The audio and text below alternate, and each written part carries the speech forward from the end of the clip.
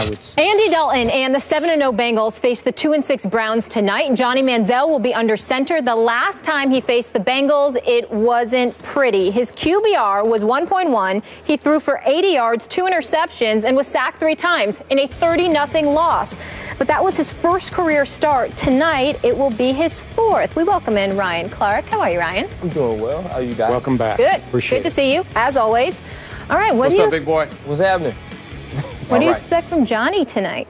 I expect them to go with the Tennessee Titans, Johnny, the guy that threw 15 times, was 8 for 15.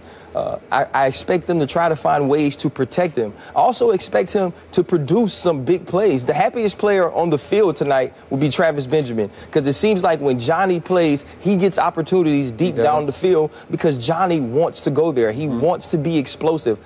Coach Pettin and the coaching staff at Cleveland, they have to find a way to protect him, getting the ball to Duke Johnson, finding ways to use Barnage in the passing game, because he has been very productive in these last few weeks. You're going to get some good things from him, but you're going to get bad ball security.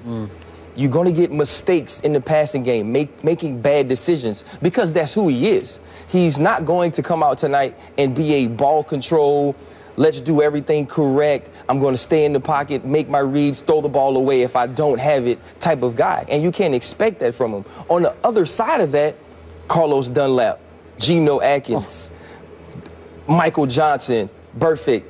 You have Adam Jones on the outside. So there's all these people on the other side of the ball that's going to make this extremely hard for Johnny Manziel. This is the best, one of the best teams in the AFC, the #1 team in the AFC North, who just realized and found out they can win games without playing their best ball. Short week for Johnny Manziel against a really good team. There's going to be some good things, some bad things, but they'll lose by 2 touchdowns. That's to put it mildly, I would think. Stephen A. Nothing but love and respect from my Libra brother, Ryan Clark, up there. Libra? Wait, where did that come from? It's a great month. It's a great month. Well, what are we talking about? He's born October 12th. I'm October 14th. It's a great month. I need to Google those traits. What about that week? Think about that week. What's the problem? That's number one. I just brought that up. Much love and respect. Because at some later date off the air, Ryan Clark, you and I will discuss why you let Skip put you up to wearing that shirt. We'll discuss that later. We'll discuss that later. Wait, can I interject? Because you're both Libras, is that why you repeat just about everything Ryan says on this show? Well, I wasn't aware that I did that, but if I do so, there is no shame, because the man happens to know a thing or two about football, certainly more than I know. So I tell people when I'm giving my speeches, I'm brilliant because I know I'm not. I just steal brilliance from other people.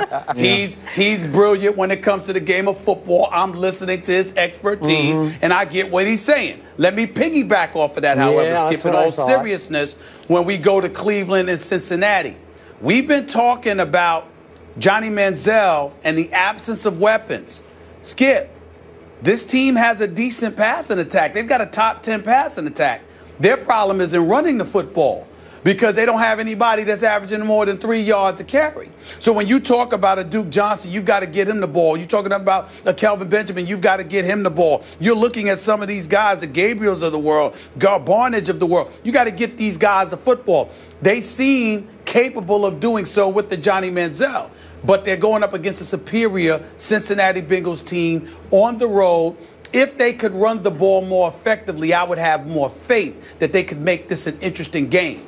But Ryan, Skip, because I think they're going to have to air it out in order to really put some points on the board, I think to some degree that's going to play in the Cincinnati's hands. I think that you're going to see guys getting a hat on Johnny Manziel. I could see 1 or 2 fumbles coming tonight, Skip, and at least 1 interception. So I'm going to pick Cincinnati to win this game by about 14. I don't think that Johnny Manziel will be god-awful, but I do think that he will make some mistakes. I also believe it will be contributed to the fact that they don't have much of a running game. And the combination of that, along with his miniature status, once they put a hat on him, I think they're going to hurt him a little bit. They're going to wear him down, and there's going to be some turnovers that's going to be imminent, and that'll lead to Cleveland's demise. I'm sorry. This is going to be another nightmare for Johnny Manziel. This is wrong place, wrong time, wrong opponent, division rival. You can argue that the Browns will get up for this because it's somewhat of a rivalry, Ohio rivalry, obviously. But listen, the Browns in points scored are 25th in the league. In points allowed, they're 26th in the league. So I don't, Josh McCown's made some decent throws because he's a tough guy. He hangs in, he's smart, and yet they can't run the ball. They're 31st in rushing, so that will take no pressure off Johnny Manziel. I thought Brian Billick was interesting on Mike and Mike this morning because he said to me as I watch it, it's so easy right now to defend Johnny because you just tell everybody, stay in your lanes, keep him in the pocket, and play zone against him because he's played so little that you know this way better than we do. But if you just mix and match a bunch of zones that are just so confusing on the fly, especially on the road against, as you said, a very talented and experienced defense, it's mind-boggling what he would see or not see because Gary Barnidge, who's had a nice year, but he's bounced around, and it's like, that's all you got is Gary Barnidge? Really? And I agree with Travis Benjamin. I mean, he can get behind people. I just don't think he'll get behind these people. I just don't think they'll allow it. And I don't think Johnny will have enough time. And we know that when Johnny gets outside the pocket, he can do as much damage as anybody in pro football when he gets outside. I don't think they will allow it. I think Marvin Lewis is too good at coaching that side of the ball. And in Cleveland's side of the ball, Joe Hayden, who's the best player in their defense to me, we had him on the show back at the NBA Finals, great young man. God bless him. He's in the concussion protocol. I'm almost sure he's not going to play tonight. So what? What are you going to do? I mean, you guys are saying 2 touchdowns. I mean, it feels like 4 touchdowns to me. It feels like it's going to get out of hand fast. Skip, go ahead. Skip, the most important. Cincinnati is 7th on defense in terms of points allowed, but 22 in terms of yards allowed, and they're 23rd against the pass. So what that says to me, because I see the personnel that they have and I know they're talented enough, is that they take a lot of chances. They bend, but they don't necessarily break, but they take a lot of chances. And I believe that because it's Johnny Manziel that's out there, somebody that they've clearly rattled in the past, I think you'll see Cincinnati taking a few things for granted, taking a few chances, and opening up opportunities for Johnny Manziel to exploit. He'll lose more than he'll win, but I think he'll have some good moments tonight and at least attempt to make it respectable. I think he'll pull that off to some degree for at least 3 quarters. Can I throw one thing out there? Dalton has struggled against the Browns, guys. They've held him under 120 yards passing the last 3 times they played. The last 2 home games, a QBR of 4. Just playing devil's advocate, not suggesting anything. That was with a good Joe Hayden. Healthy Joe Hayden. I know. That was Tayshaun Gibson last year being pretty much the breakout star at free safety. Yep. And so there were some different things going on. And it was also a different Andy Dalton. It wasn't the Andy Dalton we saw come out last week, throw a pick in the red zone, and then drive his team back down to score the winning touchdown. So you're looking at this team, and it's totally different. It's a team that has something to prove, and he hasn't been good in primetime. He really hasn't. But this team is so much better than the Cleveland Browns are, it really doesn't matter. No. Andy Dalton just has to be okay. He has to go out and not lose it. You're talking about Johnny Manziel on a short week with an opportunistic defense, because even though, like Stephen A. said, they give up yards, you look at last week against the Steelers, they created turnover. Reggie Nelson with 2 picks. Williams comes up with a huge pick on the sideline. That's why they won that game. So if they're opportunistic against a guy like Ben, even though he's coming off of an injury, think about Johnny Manziel, the chances he takes, like you said, playing a zone, getting eyes to the quarterback. Kirkpatrick, those guys, they're going to have opportunities to make plays. And I think they make plays tonight, enough plays that this game's not even close. Okay, quick thought from you. Johnny's future in this league, in football in general. I think Johnny can play. Okay. I think they're doing a really good job of bringing him along slowly.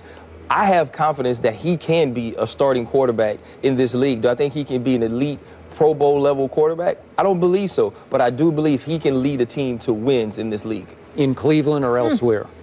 I think he's going to have to be elsewhere. I don't think that's the place for him to excel. They don't really have the right people around him, and their offense isn't ran in a way I feel like he can be super productive. Skip, Ryan, Molly, 3 quarterbacks. Johnny Manziel, RG3, Colin Kaepernick, all need to be elsewhere. Yeah. Yes. Agreed. Yep.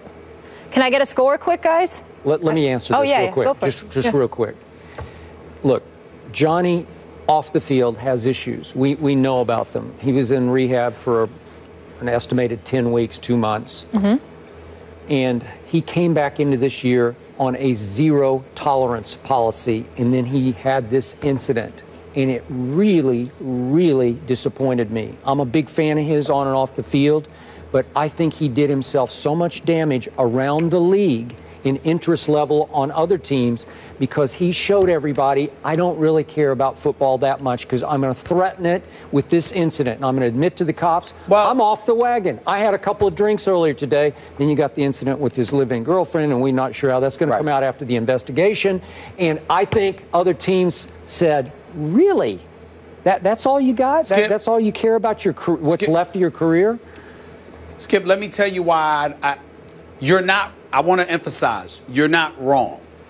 But I'm going to tell you why I think you're a bit more alarmed than you need to be.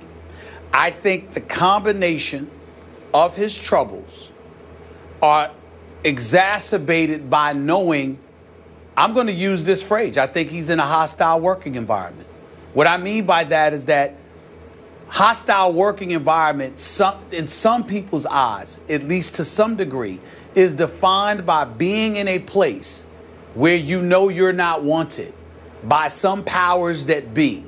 And life is made to be unnecessarily difficult for you. The nuances of your daily activities, if you can understand where I'm coming from, Ryan, that's where I'm going here. I think it's the combination of his troubles combined with the working environment, combined with the people that he has around his personal life. Because aside from the incident in question that we're still trying to learn about as it pertained to his girlfriend and he being pulled over by the police, it was clear that he ain't the only one that was drinking something. So if you have somebody in an intimate capacity that's involved in your life, and the very, very thing that inhibits you and is a detriment and an Achilles to you is surrounded by you because of who you have in your life, then you got some changes to make. Correct. And so for me, it's about him needing a different location more so than anything else. And I think that different location ultimately assists everything, because if you're in a better working environment, you got a better attitude. When you have a better attitude, it's almost like having money. If you've got something and if you don't have anything, Skip, one of the problems we've got in our society, if you don't have anything, you don't have anything to lose. But when you have something to lose, and then you guard it better. And as a result, the company that you keep, the environment that you're around, the people that you allow to be in your inner circle, you are much, much more guarded. So I think the second he goes elsewhere to a place that welcomes him, I think everything will get better from that point forward. And that's why I say I don't think that you should be as worried. The big problem in all of this is that man is in Cleveland. I think if he were in Texas, with the Houston Texans or somebody, I think it would be a better environment. Yeah, I agree with your premise, and I hope you're right about his future. Yep. And also, I like the cap and RG3 there as well. Also need a change of environment. Ryan sticking with us. Up next, let's talk about some champions, guys. JPP back on the practice field with the G-Men, and he could play this weekend. Yeah.